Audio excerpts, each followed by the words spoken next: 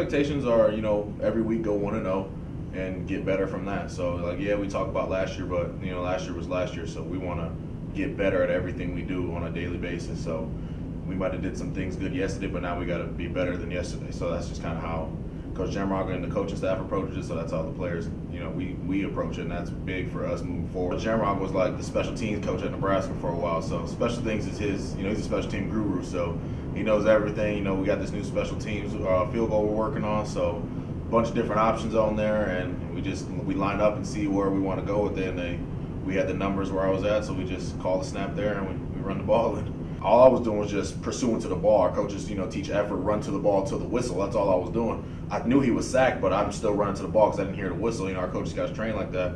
And honestly, it was just, you know, right place at the right time. The ball squirted out right into my hands, and I just did whatever I could to make it all 85 yards.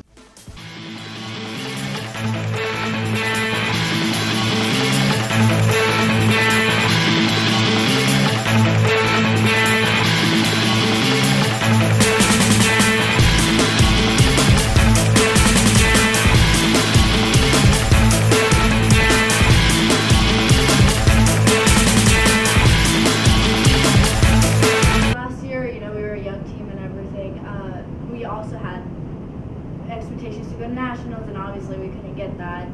But this year, I think we kind of already fell. So this is our way of picking ourselves up and doing the right thing and going about it the right way, and just redemption, you know, because we thought we could take it all the way to nationals, and we couldn't get there. And this year, it's like we are going to get there because we deserve to get there. You know, we're such a great team. Last year wasn't it, but this year this is our year. And just like we already have a year playing, we know each other, the chemistry's good, everything looks good, and up to now everything looks great. So we're hoping to keep that streak going. You know, like I want to say,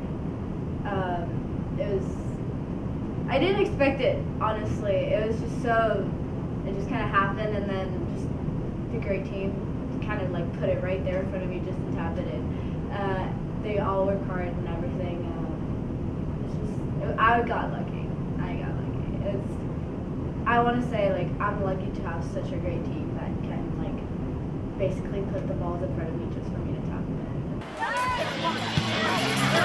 in.